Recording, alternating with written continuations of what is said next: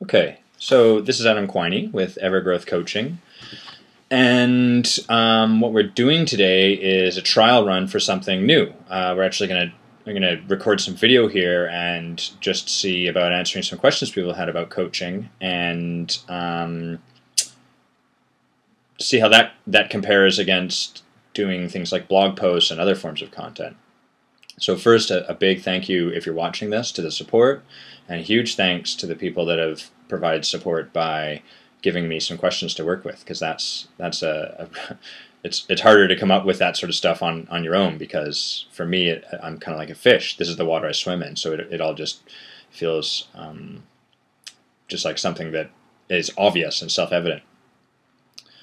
So let's go to our first question. Comes from Lori, and she asks, what is coaching and what can it do for me? And I will start, I think, by just laying out what coaching is and isn't. Coaching is not a device to fix you or to change you outside of where you want to go, and it's also definitely not a process by which you're given advice or told what to do. I think this is a really common misconception. People, especially my dad, think, oh, it must be so nice just being able to tell people what to do. We already do that. All of our friends tell us what to do, our whole family tells us what to do, our bosses at work tell us what to do. It's fun for the person telling someone else what to do. It never really has a very large impact, and it's annoying when you're the person being told what to do. That's not coaching. What coaching is a tool that is used to empower our own growth and to get us moving outside of the comfort zone faster than we would otherwise. So really at its core, coaching is a process of inquiry. It's a process of working with someone that stands outside of your context, your paradigm, and can point to the stuff that you're not doing, the stuff that you can't see. We all have this thing back here that is effectively a blind spot. To see is to have a blind spot. And we kind of operate from this place of assuming that, nope, I've got it all figured out. And if you've ever heard yourself or someone else talk about how things are going good and you've got it all handled and there are no real struggles or problems, you can't see this thing, because I guarantee you there's places in your life where things are stuck or they're just not moving forward in the way you want, and your blind spot might show up in any number of ways. It might be difficulty being vulnerable. It might be difficulty admitting that there's some place where you could improve.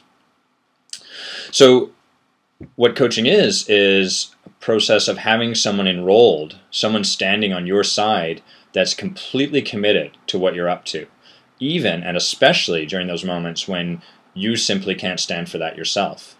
We all make big declarations. We have those moments where we see what we're truly capable of, and in those moments we might pronounce or tell our friends or our family or even just ourselves, if we've done this in the past and it hasn't worked out, we'll make pronouncements, grand declarations about what we're going to achieve, and then the next day it becomes a little bit of a smaller declaration, and then a little bit smaller, and then a little bit smaller, until eventually we're right back to where we started. And we've got a whole bunch of circumstances and really good reasons, at least convincing for us, as to why that grand vision really wasn't what we actually wanted or where we should go. As a coach, I stand with people, I get them to see that large, impactful, powerful vision, and then I stand for them, especially when everything in their being is telling them, you know what, not actually such a good idea. I'm actually not interested in changing the world in that way, because then I wouldn't be able to have my peace and quiet and tranquility, or whatever the opium looks like for them. So that's what coaching is having someone really enrolled in your success. It's a tool for people that are winning and want to win more. It's not for people that are stuck and mired and want someone to come and fix them. So coaching really requires you doing some heavy lifting. It provides a clarity of vision. It provides an access point. It's kind of like having a map in front of you. Suddenly you know, and you can plan out your route, and you can see how to get there, and you can even see some of the obstacles that are in your way, but you still have to walk or drive the car or actually take the steps yourself. The second part to Lori's question is, what can coaching do for me? And there's really a lot. The core is that coaching can accelerate your, for lack of a better word, your process.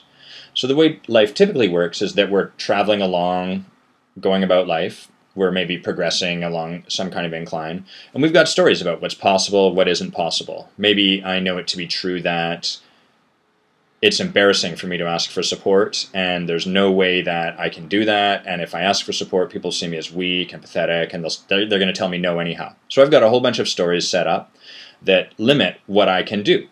Because of that story, I'm not going to go and ask someone else for support, even when that might be the very thing that's going to move me forward most powerfully. And if support's not your thing, don't worry, you've got something else. We all do. Life, at times, throws us a curveball. It comes and it punches us in the kidney and it says, guess what? Now you don't have an option but to challenge that story. So perhaps I've got that story about support and a tornado comes and blows out all the windows in my house. Suddenly, I don't have an option. I need to ask for support. I've got to go next door and say, hey, do you have cardboard and tape? Or can I eat some of your meat? Or I don't know what, clearly I don't know what asking for that support would look like. I guess when you've been hit by a tornado, you need cardboard, tape, and meat. In any event, what happens is that we suddenly have to operate outside of our comfort zone because of what life has handed us. And at the end of that, we may go one of two ways. We may revert back and think to ourselves, well, the only reason that it was okay to ask for support there was because a tornado struck my house. So now I know in cases where it's extremely important, then I can ask for support, but not otherwise. Or we may have a complete breakthrough. We might actually realize, holy cow, when I asked for support, I noticed that people actually felt really grateful that I came to them and were really happy to provide me that opportunity. That was really cool. Maybe support isn't the way I think it is.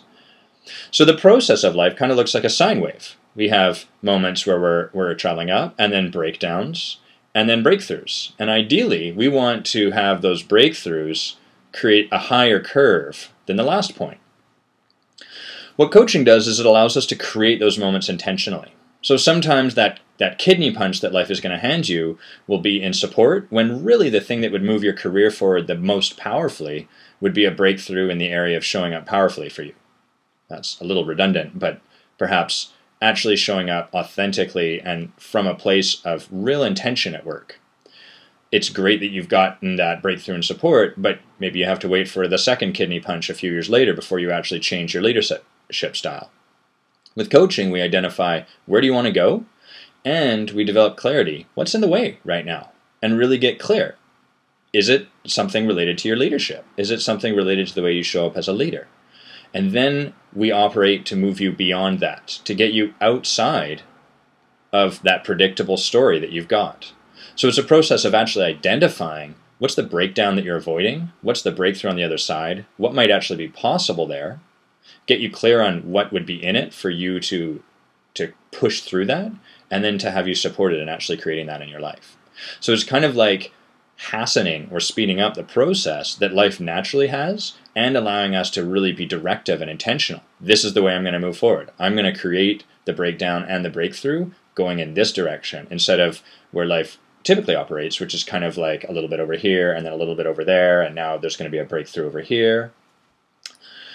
So a friend of mine once described it as getting there sooner. Coaching is a way to get there sooner. We're all going to get there. Our life is going to happen the way it happens, and we're going to have our breakdowns and breakthroughs. Coaching enables us to move that velocity and that momentum a little further up the scale. Thanks for that question, Lori. Okay, Grady asks, how to dream bigger goals and have something huge to work towards. So some people, they will probably have an experience of this. Boy, it's hard to come up with goals that are really empowering and that are exciting. Other people, they live exclusively in this area. They only have humongous goals so big that they're overwhelming, and then they kind of set it down because it's too big, it's too dreamy. There's no way that they could ever make that happen. At the heart of Grady's question is another question, and this is kind of an example of how coaching operates. The first thing I would want to know is, what's getting in Grady's way that has dreaming bigger goals and coming up with something huge a challenge? What is it that's actually stopping him from creating that? Typically, whenever there's a lack of something in our lives, the place we want to look is how are we creating that? And this can be really frustrating for, if not anyone being coached, at least me, because it means I'm responsible for it. If I have an experience of girls never want to date me, or nice guys always finish last, the powerful place to look, and of course the last place I'm going to look, is internally. How am I creating it so that nice guys finish last? How am I creating it so that girls don't like me? What am I doing? What is it that I'm up to that's actually having that happen? So that's a bit of a coachy answer to Grady's question, which hopefully is what you came here for. But I think that is the core of this. What's getting in the way of dreaming bigger goals? Now, there's a whole bunch of tools that we can provide our coaching clients in moments like this. They can go to TED Talks and watch videos that really inspire them. They can read inspiring books. They can go and just chat with people and ask them, what are your big visions? What's the crazy stuff that you are up to? They can go to the library. There's an endless fount of opportunity and tools out there to support something like this. So it again comes back to, how are you keeping that stuff out? How are you blocking that? And I'm just scanning to see if there's anything else I want to add here. This is a common place for people to be. I often have people come to me and their request is, Adam, I'd like to procrastinate less. Wouldn't we all? And they are hoping that I've got a silver bullet, a magic tool I can give them, or a system that will have them stop procrastinating. The thing is, the good news and the bad news is that you don't need any tools to stop procrastinating. We all know what to do. We just do the bloody work. If we just put down Facebook, logged out, and worked solidly for 2 hours, we would get our work done and procrastination wouldn't be an issue. So the key question there is, what is it that actually has you avoiding your work? What is underneath that? For some people, it's simply, I don't like my job, which is funny because there really is no greater waste than trying to do efficiently that which you shouldn't do in the first place. And this is a key example of that. And so in that question, it's a fantastic question for people to bring to the session because there's so much underneath it. There's judgment about how they're currently spending their time, as though it's wrong for them to divide their time up the way they do. So we can hear that they're actually disempowered in how they're working. There's the opportunity to look at, what is it about your work that has you continuing to do that? Is it that you feel hedged in? Is it that you don't feel you have options? Is it that you're simply stuck and you're being forced to do this job under duress? What is it? What's got you procrastinating? What has you avoiding it? And sometimes it really has nothing at all to do with the job. It might relate to issues around embarrassment. I'm embarrassed that if I hand this in, there's so much significance around it. There's no way I can possibly do it right. Perfectionists, people that are perfectionists often struggle with this too. There's a reason that they're aiming for perfection, likely because they've got a story that they're one misstep away from the ultimate screw up, the Scroogey, or that if they do, when they finally do hand it in, oh shoot, there's always going to be that one other thing that they could have done a little bit better and it reflects on them somehow. So these questions are great questions to explore with a coach because your solution, and when I say your, I'm talking about mine just as much as anyone else, is going to be to kind of try to operate in a manner to create more things you can do.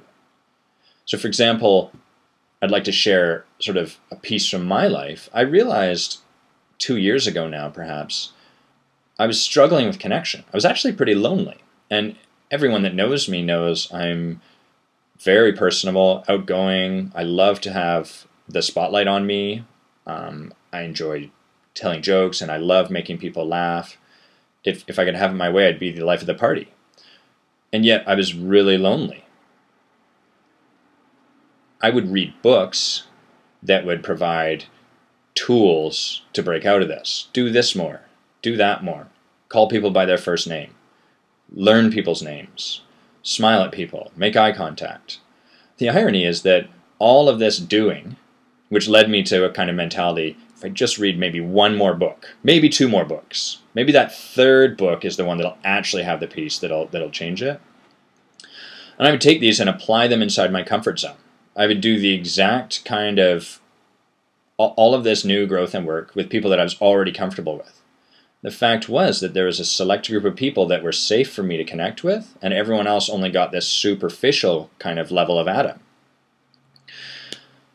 It wasn't until I started working with a coach that I could even see this. To me, this thing back here, this blind spot I had, looked like, hey, I'm reading books, I'm doing the stuff, I'm moving there, I'll get there eventually, it's just a matter of staying on my path. So, a very long-winded answer for Grady. Grady, thanks so much for that question. Patrick asks, he's got a couple questions here. So first, and they're kind of connected, how can you stay motivated when you're in the endless middle of your progress? And how do you evaluate success and get the tangible feeling of accomplishment for work done in the middle? Patrick, this is such a great question, and thank you so much for providing me this. So I think this is a really common problem for most people, and especially the people that I specialize in working with, high-performance professionals, often struggle with this. We are the sort of people that see a goal, we achieve it, and immediately are looking one, if not two, three, four goals ahead. We're always focused on what's next, and often what's next after that and after that. It's almost like people that live their lives like a chess game, a little bit. Once I jump through that hoop, and then get through there and under that pipeline, and then there we go, then life will be perfect. And of course, it's a never-ending goalpost. It's continually moving away. And in a lot of ways, that's the way life is. We are always going for the next goal. There's nothing wrong with that, other than the fact that we're focusing on the wrong thing. We're focusing on, what should I do next? What can I do? What can I do? Instead of, how am I being? How am I being while I do this? Let's get back to Patrick's question. So one of the things I see in this question is perhaps someone that assigns goals and sees it as a start and an end, and then just this long, unending process in the middle. One of the things I work with clients like this on is to actually create milestones along the way and to generate rewards for those milestones, for achieving that milestone.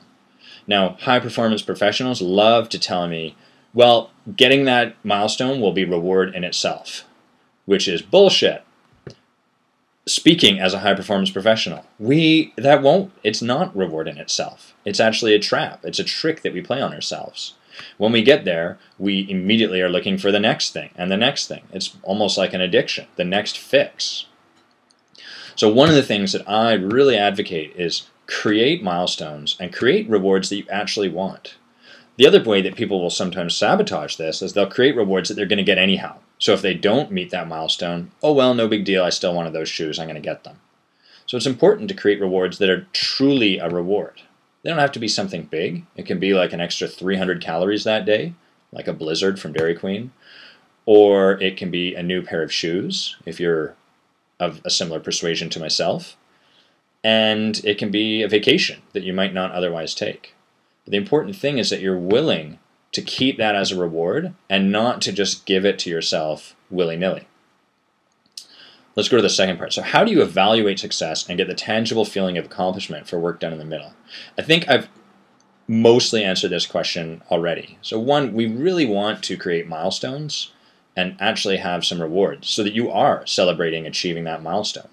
And a lot of people have a fairly, perhaps because of our parents, the way we were raised, the way we learned, the stories that we put together as a child growing up about the way the world works, we've learned that the nature of work is you don't celebrate midway through, or that you don't celebrate achieving something because, hey, everyone should just be doing that and there's nothing special about that particular milestone that you achieved. So we want to attach that. The other thing that I hear kind of underneath this question is someone that might be focusing on what they're doing instead of how they're being. And again, this is the muscle that we as society have really developed. What am I doing? Am I doing the right things? Is everything that I'm doing the stuff that I ought to be doing to be successful? As a coach, and especially as an ontologically trained coach, I almost don't care what people are doing. That's not entirely true, but what I mean is that I'm much more interested in how they're being as they're doing it. So, for example, if someone shows up to me every session and gives me this list of all the things they're doing and is talking about how they're not seeing any of the success they want, the first place I'm going to look is, well, how are you being? Because if someone's making calls and meeting up with people and going to minglers, but all the while they're being a victim or withdrawn or isolated or just going through the motions, that's going to have an impact. People, all of us, can pick up on someone's being. You've probably had an experience where you go to the store and you say to someone, hey, how's it going? As you're getting your groceries pushed through, and the person goes, fine. They're telling you fine, they're doing the conversation, but as far as how they're being kind of withdrawn, exhausted, maybe disconnected. It's probably annoying for people because as a coach, my ear is tuned to that, and so I always ask them, oh, really, it sounds like your being sounds kind of off. It sounds like you're feeling pretty tired and it might have been a long day. Now, I'm not suggesting that we do that, all of us do that with strangers, although it would probably be a better world if we were actually that honestly concerned with the people in our lives' well-being. But what I am suggesting is developing a muscle around your own being. Start to actually look at how you're being as you're going through your goal. Are you being exhausted? Are you being bored? Are you being tired? And if so, what do you need to actually create what you do want? How do you want to be? Do you want to be happy? Great. How could you actually inject some happiness in your daily lives? So really start to develop this weak muscle that most of us have no experience working with, and develop the ability to start generating an awareness of how you're showing up. How are you being in the moment? It's a very powerful distinction, and it's one that most, if not all of us, have a very limited ability to apply. Okay, last question is from Sonia. Sonia from Berlin. And Sonia asks, how do you find balance between working towards a big goal and staying present? So typically, if a client came to the session with me with this question, the first thing I would want to know is I would want to explore that. What is it like when you have a big goal? How do you operate with a big goal? Where do you go with that, and how are you being, of course? Finding a balance, usually to me, it's a bit of a misnomer. When we talk about things like, I'd like work-life balance, I'd like more balance, really what we mean is, I want more of something. And so it sounds like, in this question, how do you find a balance between working towards a big goal and staying present, that what this person wants to create is more presence. What's getting in the way of presence? So this is the first place I would look. What is it that has you lose your presence moment to moment, or hour to hour, or month to month on a big goal? What is it that you lose the ability to stay present to? And another thing that I often give clients as a practice is keep track of how long you're able to stay present. How long does it usually go? What's your threshold? I think for me it's about 30 milliseconds before I'm in the middle of a task and already I wonder what is on Wikipedia. I wonder what Miley Cyrus did just recently. I wonder how far a beetle can leap on a normal day. This is how my mind works. And so the first thing to start to take a look is to just get a feel of the lay of the land. How long can I stay present? And then to start noticing, what is it that keeps pulling my presence away? Is it distraction, sort of like mine? Or is it emergencies? Am I spending a lot of time working on urgent rather than important stuff? What do I actually lose sight of? Do I lose sight of the big goal or my purpose, why I'm actually doing it? Or do I lose sight of the small tasks? When we can start to see patterns, and the thing that almost none of us really want to accept, and that's almost universally true, is that as humans, we're patterns. We're machines that are running our patterns. We've got scripts that operate inside our head, and they just play out. They play out and they play out. And often we're unaware of the fact that this pattern showing up over here is the same as this pattern showing up over here. The little bits, the components that are currently playing out, the players in that game might look different, but if we actually abstract away, we can see that underneath it's the same pattern. So for example, my pattern around disconnection and not connecting with people would show up with acquaintances, it would show up at parties, it would show up at a job, it would show up all over the place. The beautiful thing about this is that when we attack the pattern, rather than the overlying content, when we attack what's actually underneath and create transformation there, all of this stuff changes. Because suddenly the bedrock that it's lying on has shifted, and we have a new place to stand. So the beauty of this form of coaching, of ontological coaching, and actually looking at how we're being, is that suddenly what we're doing can shift radically and all over the place because we're changing that underlying pattern. So working towards a big goal and staying present, what are the patterns? And lastly, the thing that we want to do is generate some awareness. The first thing that is necessary to change anything is really get some awareness about what's going on. How often do I stay, when do I get present? When am I most present? What typically gets in the way of it? That gives us the starting point to then start to look, what is it that's actually getting in the way? Is it even about presence? Is it about the fact that it's a big goal, or do I actually become less present on a small goal, but it's just more palpable? Because a big goal takes longer to achieve. So we really want to look at both the top, the actions, as well as the bottom, the being, and make sure that we're addressing both of those and really getting clear on what we're changing. The sad thing for most people, and you've probably heard yourself say this a few times yourself, is that we operate, we do what I like to call shifting the chairs on the sinking ship. We have patterns, ways of being that are playing out. So for example, we might experience that no matter what, it seems like we're always busy at work. People often come to me in the middle of their breakdown, thinking that's the best time to work with a coach. There's no wrong time to work with a coach, but the best time is usually when things are either right at the bottom or right at the top, because that's a great place for us to spring off the top of that into the next wave. Nevertheless, people come to me and they'll say, oh, I'm always busy at work. I just never have spare time, and I'd like more spare time. And we'll work together a little bit, and at the end of it, they'll say, well, that was really great, and I think I've got it sorted out, and I'm going to, I appreciate it, but I'm gonna keep doing some things. I've got some stuff in mind. I've hired a person, and I'm going to have them take on some stuff off my plate, and I think it'll all be different. So thank you, but I've got it sorted out. Now, what's predictable is actually not at all that it gets sorted out, because it's not a lack of people or something like that in this person's life. It's the way they're showing up. They're creating that scarcity of time. And so they're actually, rather than creating something new and assessing, looking at that underlying pattern, they're just rearranging these chairs that exist over top of that. And it doesn't matter how they change the order of this, until they fix that bedrock, they're not going to actually see lasting transformative change. So this is one of the pieces that